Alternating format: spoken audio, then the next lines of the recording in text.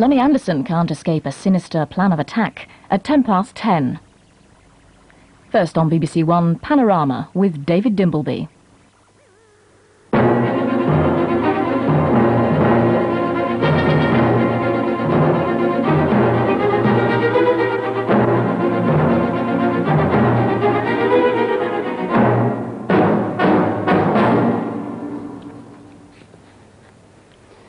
It's been one of the most bizarre weeks in British politics. Tomorrow could see Britain with a new Prime Minister chosen not by the voters but by a tiny electorate of 329 MPs. John Major, commanding a majority in the House of Commons and with 2 years to run, said he wanted this election to clear the air. During the campaign, the air has thickened as disagreements on policy have become more strident, and a sense of panic of a party staring defeat in the face has begun to become palpable. In Panorama tonight, John Redwood, the challenger, and Brian Mawhinney from John Major's campaign team will face questions from their opponents, among them 4 MPs, Sir Norman Fowler and David Mellor, who want a major victory, Ian Duncan Smith and Barry Legg, who are rooting for John Redwood. Listening and then having their say in turn, an audience of concerned Tory supporters here in the studio in London, and in 2 constituencies, one of which sides with John Redwood, one with John Major. Just before we start that, we asked 2 of the Tory party's most senior members what they believe is at stake for the party and for Britain tomorrow. What is at stake for the country is whether it will have a government which is able to govern effectively on the lines which the country elected it for. And at stake for the Conservative Party is whether Conservatives are willing to give the Prime Minister and the government the support to which they are, in our view, entitled. Tomorrow's vote is about the result of the next election, whether it's to be lost on Mr. Heath's policies which lost the elections in '74, or won on Margaret Thatcher's which won elections in '79, '83 and '87. And it's about the future of Britain, whether we're to drift backwards into being a province or whether we're to retain our nation state. Well, 2 views there on the election that takes place tomorrow. Now, Brian Mawhinney and John Redwood, I'd like to start with you, Mr. Redwood, and in a moment I'll be asking Sir Norman Fowler and David Mellor to dispute various points in your programme with you. I'd just like to put one question to you first, though. When Michael Heseltine challenged Mrs. Thatcher for the leadership, she had lost 2 senior cabinet ministers over her policy, apart from him, and was committed to a policy on the poll tax which was generally thought to be leading the party to a disaster. By comparison, you sat in the cabinet until a week ago, and I put it to you that your complaints against John Major are trivial by comparison with the complaints that Heseltine had against Thatcher. But the big difference is that Margaret Thatcher did not resign the leadership, whereas John Major did decide to resign the leadership. He invited a challenge. Whether I challenged or not, there was going to be a challenge. There were a queue of contenders lining up.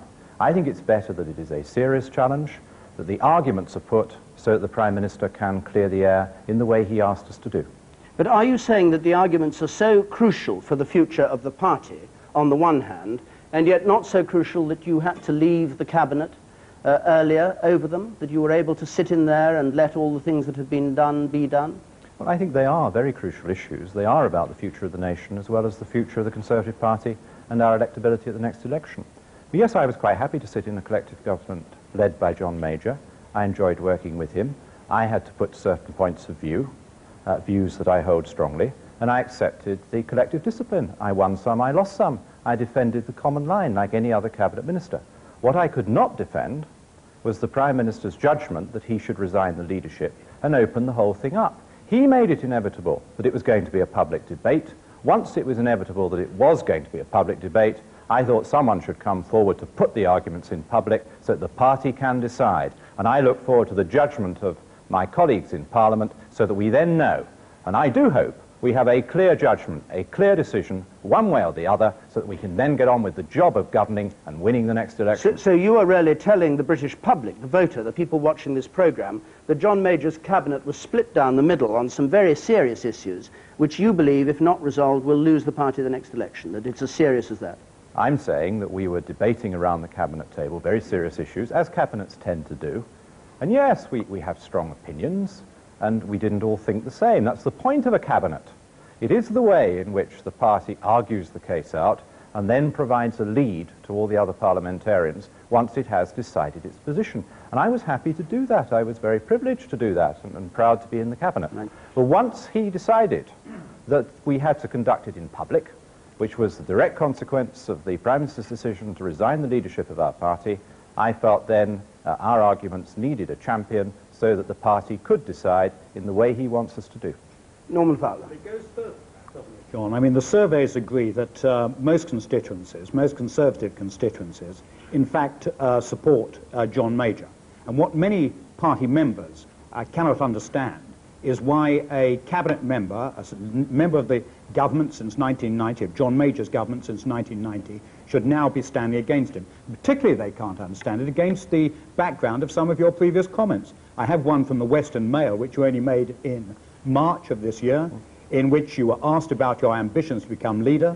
You said, it's not an issue, I have no plans to become Prime Minister, it's not an issue. And then you went on to say, and I quote, we have a Prime Minister, I'm very happy to support him, I voted for him, I support him. Indeed. That's very loyal. Why did you change your mind? Well, I just explained, Norman, why I changed my mind. The leader I supported and backed resigned his job. He walked away from it. And he said he wanted to clear the air by having a competition. There was bound to be a competition once he resigned, because then any two names could propose a third name, and there were lots who were going to do that. So I did not feel I could defend that decision. If you cannot defend the decision of your leader or former leader, if you cannot defend the decision of your Prime Minister, then you clearly have to leave the cabinet. So I did the honourable thing. But I would like to take issue with your premise. It is quite true that those Conservative constituencies that met early, often before I had emerged as a challenger, did naturally say they entirely supported the Prime Minister, and I'd expect them to do so. Over this last weekend, a lot of our colleagues have been consulting their constituencies, having had 2 or 3 days listening to what I've been saying. The position is very much more mixed than you're suggesting, and a lot of them who have been consulted by MPs of no strong opinion have discovered that it's roughly 50-50 in those constituencies. I have to tell you that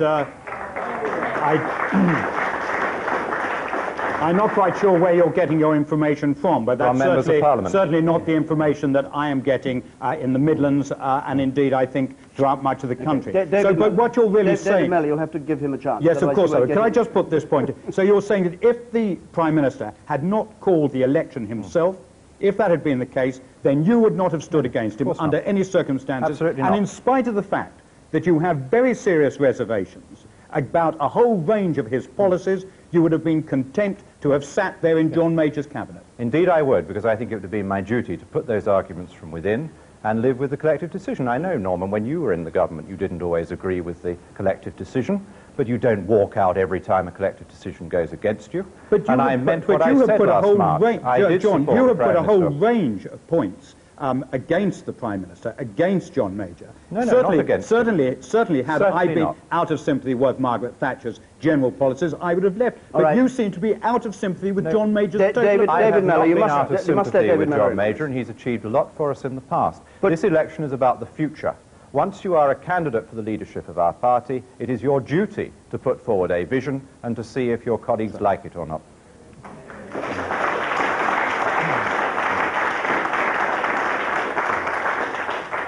But it is an absurd volte-face, isn't it, that you're telling Gillian Shepherd on the Thursday evening that you support the Prime Minister. I did not say that. So she lied about that, did she? I did not tell Gillian that I was going to vote for the Prime Minister in the ballot. I had not made up my mind. I did ring up Gillian to see how she felt about the situation. So when she said that you did, she was lying, was she?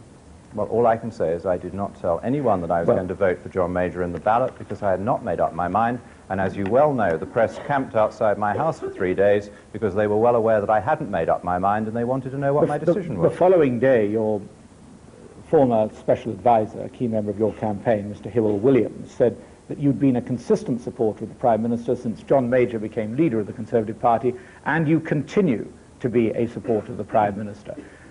You say you are happy to be in his government, and then you're producing literature that says, no change, no chance. This is extraordinary. You're not merely taking issue with the Prime Minister on the basis that he's created an election. Why shouldn't you stand? Why couldn't you have stood aside like everyone else did so the Conservative Party could unite? You're actually attacking the Prime Minister fundamentally, suggesting, not merely implying, suggesting explicitly that if there isn't a change, the Conservatives have no chance of winning the next election. That's a nonsensical overstatement of the position, isn't it? I am conducting a debate in public because the Prime Minister invited the party to do just that. But does I the think the debate party require now you? needs to have a choice. I'm offering the party that choice, and as a good Democrat, I will live with the democratic judgment of the Conservative members of Parliament. And so, having said, until tomorrow, no change, no chance, that we have no chance of winning the election, you'll go back to saying we've every chance of winning the election afterwards. Is life really as simple as that? I think there will be some changes as a result of tomorrow, so then I will be quite happy. Hold on. John Redwood. John Redwood, can you just answer, can you answer the question that he put to you? If you lose, will you be there rooting for John Major in the belief that he can win the election? Yes, I've already said publicly that one vote margin for me is quite enough, I think, for me to unite the party, and so the same must apply to John Major. And if John Major wins by just one vote margin, he will have my support because I would accept the judgment of the party. Does it worry you that after what happened with Margaret Thatcher in 1990, that the Conservative Party is getting a reputation for not standing behind its leaders when it comes to rough times? Well, I think you have to ask yourself about the direction of the party and whether we're winning enough elections or not. And I want to belong to a winning team. I'd like to lead a winning team. And I think we do need to change what we're doing to reassure all those voters whom John Major helped attract to us in '92, who are now very disillusioned with the government and want something different in order to woo them back. All right, I'm going to bring in the Vale of Glamorgan, who've been listening to this, the Conservatives down there, majority of 19 only. What's your view about the Redwood challenge? Any of you? Mike Pryor, perhaps you kick off. Well, certainly the view in the association overall, I think, is that when we won this seat back in 1992 with just 19 votes, as you say, a large part of the success in that campaign was due very much to a strong personal vote for John Major. So what do you say to... Well, we recognise that times moved on, and we've grown to respect John Redwood from his time in the Welsh office. But I think, certainly the view from the people I've been speaking to in the association, that it would make life here, holding this seat in the future, very much more difficult if we don't have John Major leading us into the next election. What's the difficulty with John Redwood? What's the difficulty, one of you, with John Redwood? Well, there is no difficulty, but the criticism of John Major when he took over the leadership was that he'd only held a few major positions in the cabinet. Now, John Redwood hasn't held any. So what does he feel he can offer the electorate in Britain? Well, he is Wales. very inexperienced. All right, John Redwood. He's trying to be Prime Minister, obviously, so I say Britain. Well, I think the Welsh Secretaryship is a very important job, and I'm amazed that the Vale of Glamorgan thinks otherwise. One of the advantages of the Welsh Secretaryship is, of course, I did get direct experience of education, health, transport, planning, economic development, local government, agriculture, the whole range of government policies. And I was responsible for them in Wales, and I was there around the Cabinet Committee table to make my contribution to the general debate about the United Kingdom aspects of those policies. So I don't think I'm without experience. I did also chair an industrial PLC, which I think may have helped me a bit. All right, well, I'm going to bring the audience in here. Dave Miller, do you want to make a quick point before I do? Surely, John, you had enough experience not to go making empty populist gestures like promising that there could be £5 billion of public expenditure cuts immediately. After all, so in the 2 years that you've been Welsh Secretary, your block has increased from 6.3 billion to 6.8 billion, and you have agreed and negotiated with the Treasury an increase in real terms over the next 3 years of 3%. It doesn't sound as though you practice what you preach, does it? Or that it may not be quite as easy as you're pretending. Well, doesn't it show as quite an effective Welsh Secretary at arguing the case for Wales around the Cabinet table? But you should also remember... That's a very trite answer to a serious point. You're saying, well, I think you should try a little better than that. Well, I will, if you give me a chance. Then you're saying that spending ministers have a duty to spend money.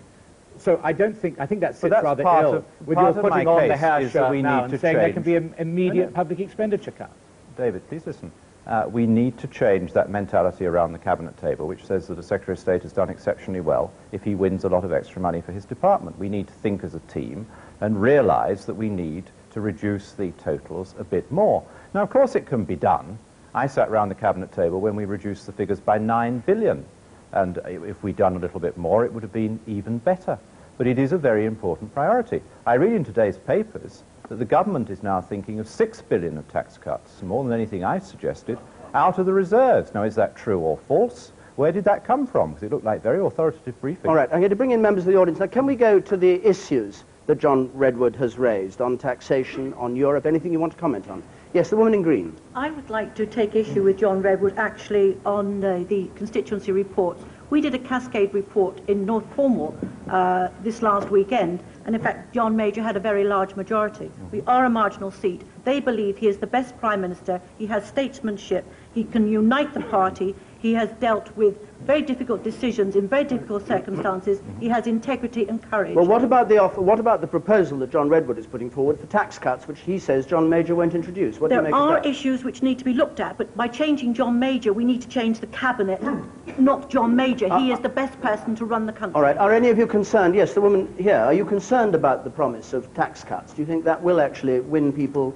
in a way that John Major won't be able to? Oh, yes, indeed. I'm very concerned that we need to be very careful and cautious. We need to allow our businesses to improve their position worldwide, but so that we can afford the proper social care that the people of this country need. But isn't he your man, then? No, indeed he's not. Why not? The Prime Minister is my man. I would like to ask him, why does John Redwood think that he can do more to improve the morale of the party workers than John Major?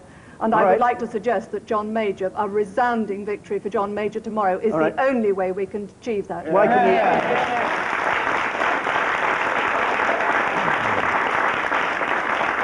How do you improve morale of a dispirited party? Well, as people from the Vale of Glamorgan will know, I've done a lot of doorstep campaigning, both in Wales and in my own constituency, for recent elections. And I tried to listen very carefully to what the voters were telling us and tried to find out why they are not going out to vote Conservative at the moment, or even switching their allegiance. And they are telling me that we do need to make changes in the things we're doing, and I've tried to identify those changes in the proposals I put forward in this leadership campaign. As to unity, the thing which has divided the parliamentary party most in the last 2 or 3 years is the issue of Europe. It has been difficult legislation on Europe, transferring more powers to the European institutions, that has divided the party. I give this promise. If I were Prime Minister, I would not make further proposals to transfer major powers to Europe that required legislation to pass the House of Commons. That would remove the main problem. All right. Who wants to bring up a European point? Europe, yes. I'd like to ask John Redwood, would he be in favour of the single currency if it was a pound with the Bank of England controlling it? No, I would not be. With the Bank of England controlling it? Well, it could not actually be under the Bank of England control under the rules of the treaty.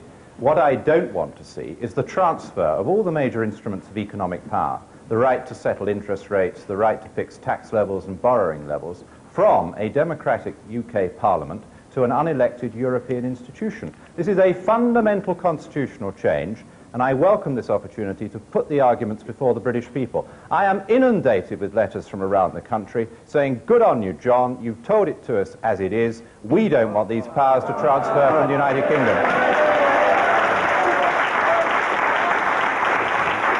Just take a few more points, yes.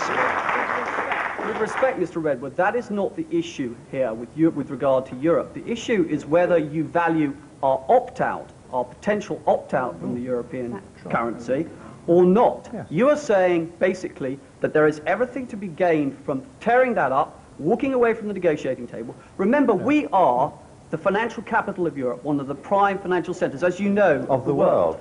And as a consequence, it is important for us to have an influence on what happens to the financial structure of Europe. Right. Okay, you made the point. Anybody else feel strongly about... Yes, the gentleman in the middle there. What I can't understand is how Mr. Redwood imagines that his position on Europe is necessarily going to unite the party. Yeah. All right, I would have thought leave it at that. How is it going to unite the party when you've got 50 or 60 MPs who hold exactly the opposite view to you? Well, I'm not sure it's as many as that. But what I'm saying is that... Well, this is an important point. How many? Let's leave the numbers for a moment. I just take 30 seconds, John. You're right. Surely the point is this, that the majority of the parliamentary party actually support the position of the Prime Minister in keeping the options open. They're not saying we They're not saying we should join the single currency. They're saying the option should be kept open. And until a few days ago, you yourself were supporting that policy. You voted for Maastricht. You have got to actually, I think, explain to the nation why your views have changed in this fundamental way. All right. Well, I was then speaking as Welsh Secretary as part of a collective government that had reached that decision. And I told you earlier, I thought it was better to stay inside the government and argue the case, because the colleagues have different views on these issues, and they have to be represented around the cabinet table. But I do not believe, Norman, that many people in the parliamentary party want to abolish the pound. But I do not believe that many people in the parliamentary party want to see our economic destiny settled by unelected officials in Europe rather than settled in the United Kingdom Parliament. That is the issue. I'm very grateful that John Major did not agree to us going into a single currency. I'm saying let's tell everybody now what the answer is. But that will Businesses not unite need to start planning today if we were going to go into one in the next 3 or 4 years. We do not want all the expense and the hassle and the constitutional change. All right, I'm going to have to stop you there and move on to Brian Mawhinney, who's here speaking on behalf of the Prime Minister's campaign and who's going to be questioned by Ian Duncan Smith and by Barry Legg. But first of all, Mr. Mawhinney, from John Major's point of view, and speaking from the public's point of view, really, isn't it likely to seem a self-indulgent, almost a petulant act of a Prime Minister who's got a working majority in the House of Commons, who's got nearly 2 years to go till a general election, to put the whole thing at risk simply because he's angry at sniping from some of his backbenchers? But it's not angry at sniping by some of his backbenchers, David. For 3 years now, we've had a small minority of people in the party who have disputed, who have debated, who have divided. And each year, when the opportunity came for someone to challenge for the leadership, that all melted away and there was no challenge. But it was then renewed again. And I think that the Prime Minister took a very bold and courageous decision when he finally said,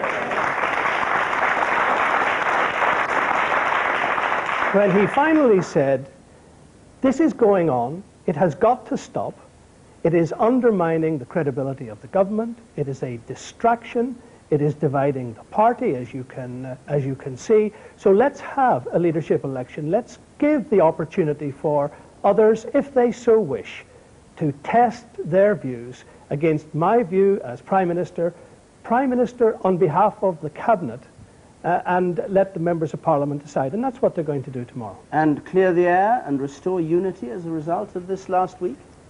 Well, one of the things that I think is going to emerge from this, the Prime Minister is going to win tomorrow. He's going to win with a significant majority. And I believe that the party will be intolerant of those who then want to continue this... Let me just finish. In this sort of divisiveness, and I pay tribute to John Redwood for the fact that he has made it clear that he will have no part of any such activity, and I believe him, and I appreciate what he has said in that regard. Intolerant in the sense that they'll be or risk deselection by their parties and won't be able to stand for the next election as Conservatives, no, presumably you mean, because what else is intolerant? No, that is not what I mean, though in some cases that may be its manifestation. But there is a strong desire in the party to unite behind the Prime Minister, behind the government, and to get on with addressing the real issues of politics, which are the successes that this government's policies are having for the country, and to warn the country of the dangers that the policies of a Labour or Lib Dem party would present to them at a general election. Ian Duncan Smith.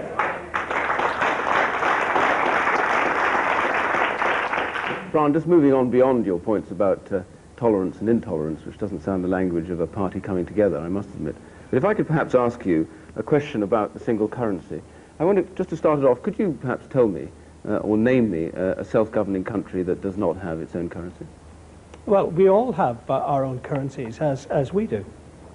Can you name me one that doesn't? It's self-governing? Not offhand.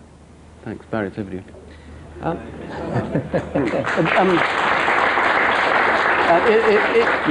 Just to enlighten the viewer, is there one?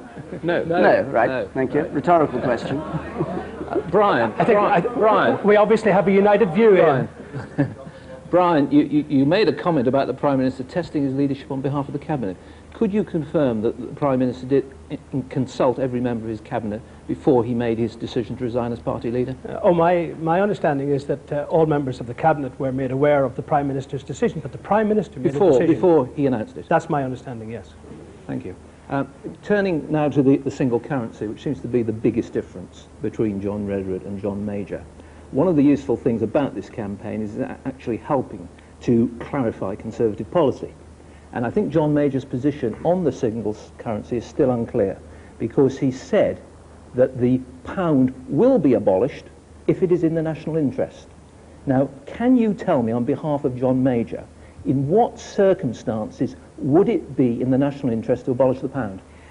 What the Prime Minister has said for a very considerable time, supported by the Cabinet, was that there may come a time when we have to face up to the issue of a single currency.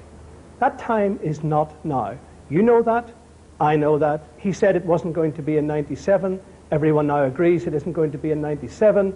It may be true of some for 1999. It will clearly not be true for many in 1999. And the Prime Minister has made it consistently clear that if and when a decision has to be made, the decision ought to be made in the context of the position, the relevant factors at that time. It makes no sense on behalf of the United Kingdom interest in Europe to make a decision now which thereby undermines his ability to influence what's going to happen in Europe in the intervening years. And those intervening years may be quite a number, Barry. Well, Brian, you've given a very long answer, but you haven't answered the question. John Major, in 1991, John Major signed a treaty which set down that there would be a single currency in 1999. And I put to you this basic point. Under what circumstances would it be in the national interest to abolish the pound? Could we have an answer tonight?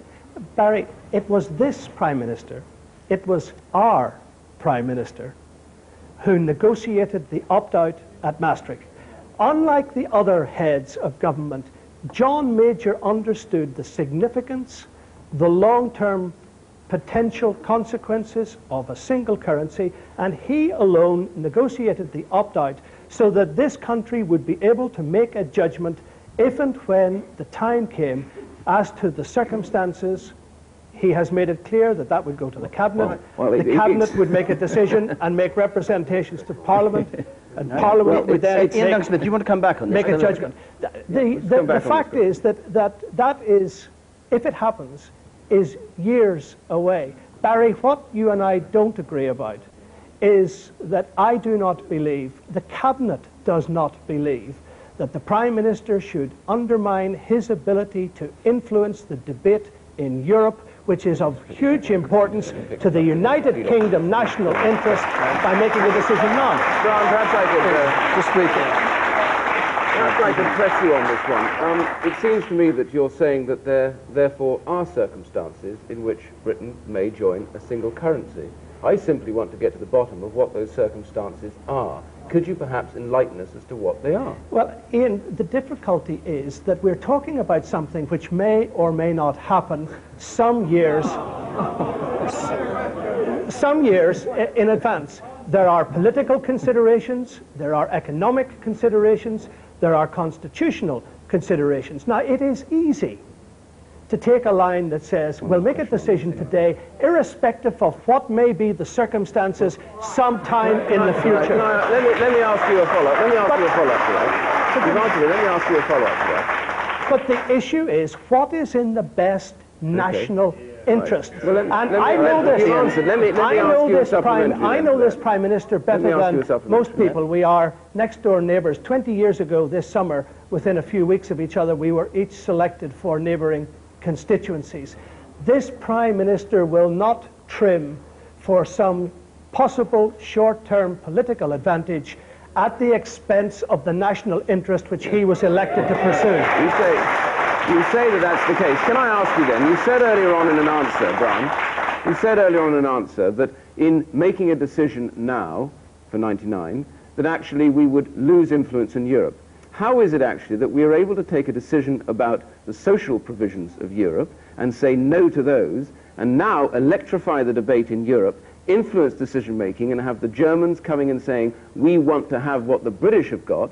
Why are we doing that when we say no, positive, forceful, but we daren't say it on a single currency? Surely we would have more influence because they'd respect us for it. All right, keep it brief if you would, Dr. Mawhinney. I'd be happy to. Ian, there's a difference between the possibility sometime in the future of a single currency and the issues that would be associated with that, and the social chapter, because the social issues occur now, Ian. Now. Well, then now for the single currency. As I go to Transport Council meetings, I face the prospect of people adding social costs to transport infrastructure now. So the social chapter opt-out is relevant now. The single currency issue is years in the future. I want to bring in Faversham now. The Conservatives in Faversham who've been listening to this, they suffered heavy losses in the last local election, though they have a majority in their constituency. Now, the agenda that's been put forward here was all about Europe. That was their choice, opposing John Major. What's your view about the Redwood campaign and John Major's likelihood of holding on? Why are you opposed to Major, as I believe most of you are? John Burke, do you want to start? I've just been listening to Brian Mawhinney, and I think we're going down with a sinking ship. Yeah. I was one of 9,000 councillors that lost their seat in the last 2 years. And the public, our voters, the traditional Conservatives, want changes. John Major isn't proposing any changes, and I don't think, talking to people out in the street, we're going to get any changes. What are the changes? What are the changes you want to get and think you'll get from John Redwood? We might get decapping of local authorities. We might get a better start on Europe. We need John Redwood. We need, if you go out, the trouble is the major people, they're forgetting what's happening out there in the streets. Yeah. The people are not voting for the Conservative Party because of John Major and his cabinet. And it's about time they realise that. As a local councillor, talking to local residents, law and order is one of the main things. They seem to think that everything is forgotten. And I know from listening to Redwood and reading what he's has said that capital punishment is certainly a vote catcher, and good for you, John Redwood. Go for it. Let me just interrupt, since capital punishment is mentioned very briefly, John Redwood. That would be a free vote if you were leading the party, just as it always has been, wouldn't it? Yes, it would have to be. So it would make no germane difference to whether it was introduced or not. I, as Prime Minister, would vote for it. Right. Brian Mawhinney, do you want to answer what they were saying from Faversham? Incidentally, since I was elected in '79, I have always voted for it also. All of us members of Parliament, all of us know that the single overriding message that we've had over the last 12 to 18 months is the party is divided. There is division.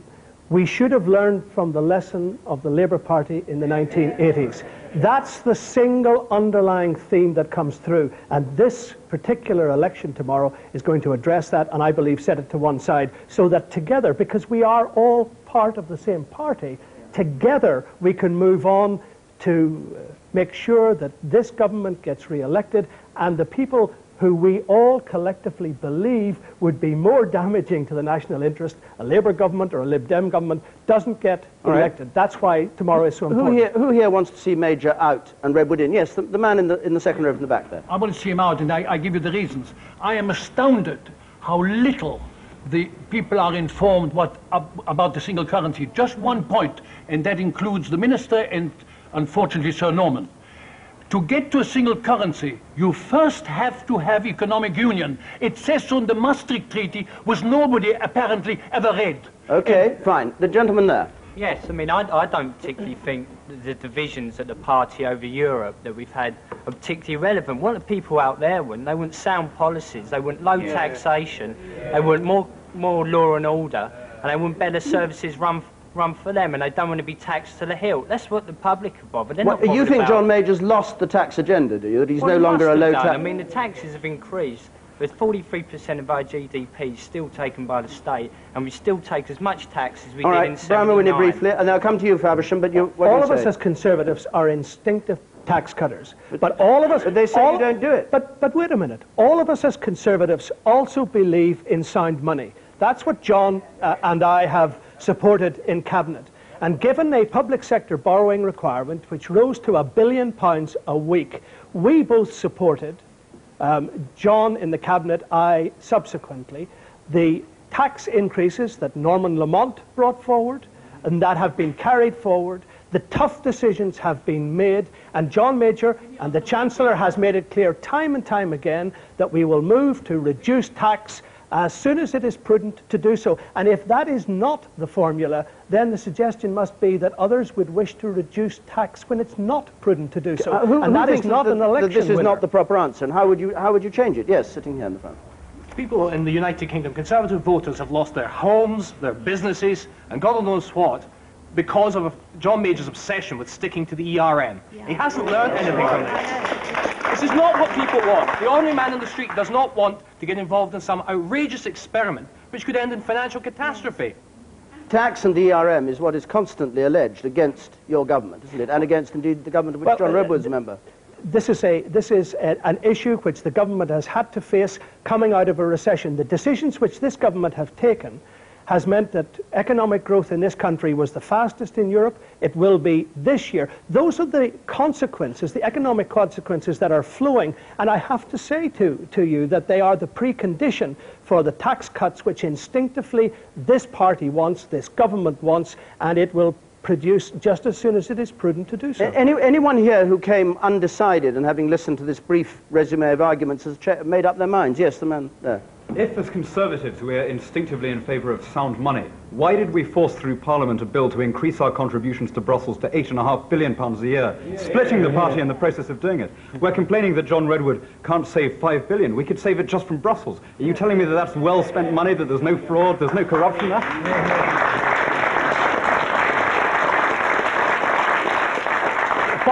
What I am telling you is that it was this government that launched the campaign against fraud in Europe, and it was the Cannes summit just last week that moved in behind the initiatives of this government to address that very issue, because you and I, as Conservatives, consider it to be so important. All right, I'm going to take a few more points from the audience. The woman here in the very front.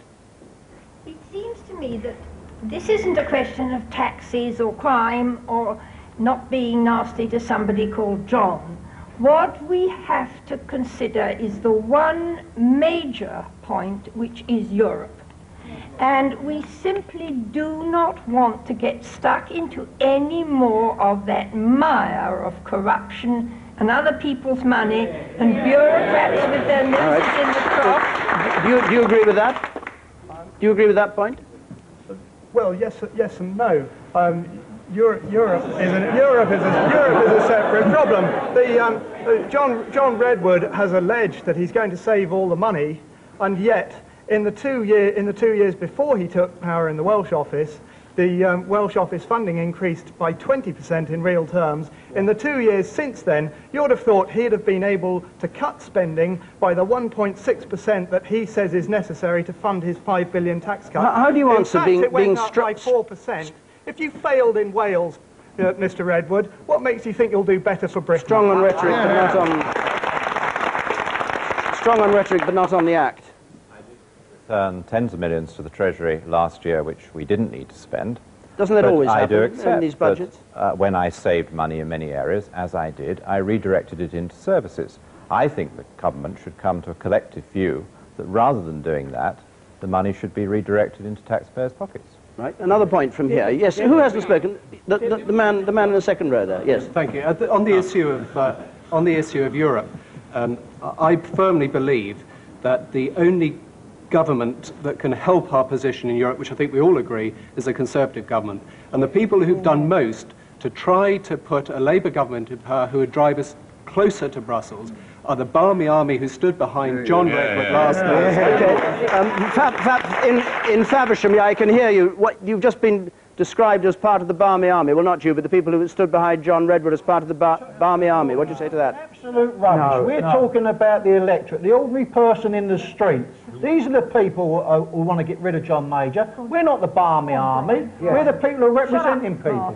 The Conservative Party... We want to see changes in the party that will bring us the next election. Absolutely. I don't want a history lesson from Brian Mawhinney. What I want is new policies for the next general election that we'll win, because I'm frightened stiff of having a Labour government. And do you just one last point? One last point to you. Do you think, John Burke, do you think the party can unite despite the arguments that have gone on over this past week and the divisions we see here in the studio? Of course it can. We've always united behind an instinctively right Prime Minister. Thatcher, Major, and I hope after Tuesday, John Redwood. All right, thank you very much. I'm afraid we've got to stop there. My thanks to everybody who came here, to this audience, to the people in the constituencies, to those of you who took part in the debate, and to you, Brian Mawhinney, and you, John Redwood. Tomorrow, it's a rather salutary thought, an electorate which could fit into this studio will decide who's going to be Prime Minister of Britain. The result, 5 p.m. from all of us here in Panorama. Good night.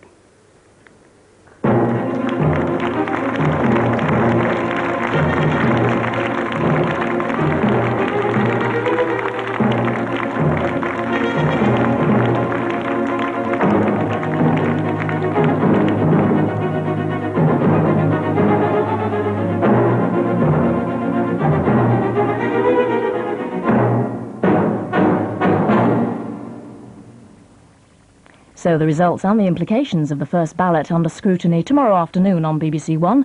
There's a leadership election special starting at